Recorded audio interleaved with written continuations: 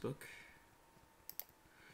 So this video actually goes out to a friend of mine who's working on a Band of Brothers. Okay, it's just a reflection. Band of Brothers themed map pack with me.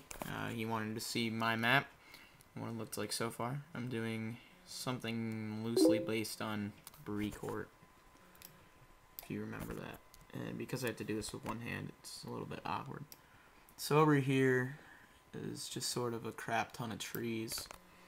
Actually, it's only like 2 trees. Just more like a crap ton of hedgerows. As you can see, kind of double layers up here. A little tree in there. I don't know. Make a nice hiding spot. And up here, a few more trees. And oops, a few more trees. And the beginning of the Axis trench with the guns in it. Here, actually, let me make this full screen. Alright, so yeah, you can see because there wasn't really a model for this is gonna be refined a little bit right now. So you can see there's some that are out of place, but this is what I used for that overhanging net thing that camouflages the guns. I just used the vine models. I think this is the only one. I might do one more of them with this, because this took a really long time. But to cover up for my laziness, this radio will be an ambient sound. Thusly, it will make noise as if it was a real radio. Somebody sent me a message on Skype.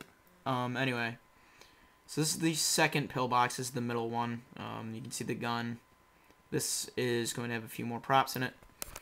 Then we get on the trench into the first Axis pillbox, where there's nothing but a dock post, just for show. As you can see, I've started to displace the trenches, make them look a little bit more, you know, rugged and battle-y, I guess. Anyway, over here you can't really see them because, you know, but over here is a line of hedgerows going down a fraction of the map. There's going to be another one down there, and down there, actually, let me show you on the graph. Oop, there we go.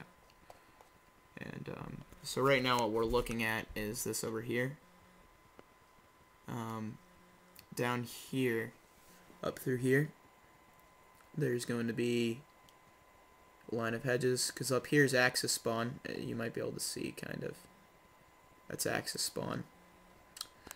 And down here will be the Allied spawn. So let me show you the rest of that.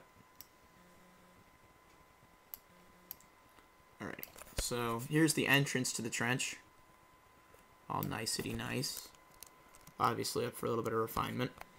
This is just kind of a sandbag emplacement. I don't know if you want to overlook. As I said, up for refinement. But you just kind of want to overlook maybe for a sniper and machine gun. Then we have the Tiger tank, which does need to be raised a little bit. I don't know what happened there. Another little section of trees and bushes and trees and bushes and trees and bushes. Now we go up to Axis spawn. We go in here. As you can see, I've added another little sandbag emplacement. Don't know what you'd put there. Maybe, like I say, sniper and machine gun. You'd have a decent view. So it's kind of covered up by both these trees and hedgerows, which will be the same thing for the Allied thing. Then there's the Axis spawn points. You can see, tried to make it as thick as I could. And then we have the first piece of hedgerow, which, as I said, will be going on down to the sandbags. That will be the official end of the Axis spawn point. And obviously the Allies will probably spawn,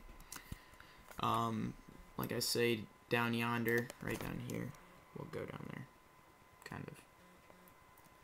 Down yonder, probably down here, in this corner, or maybe a little bit further up. They will spawn, and thusly, they'll have that garden thing, what have you. So yeah, there it is so far. I'm going to be working on it a little bit more through the night. I don't know if there's a lot of frustration going on right now with friends who have issues and my family primarily. But yeah, so that's that.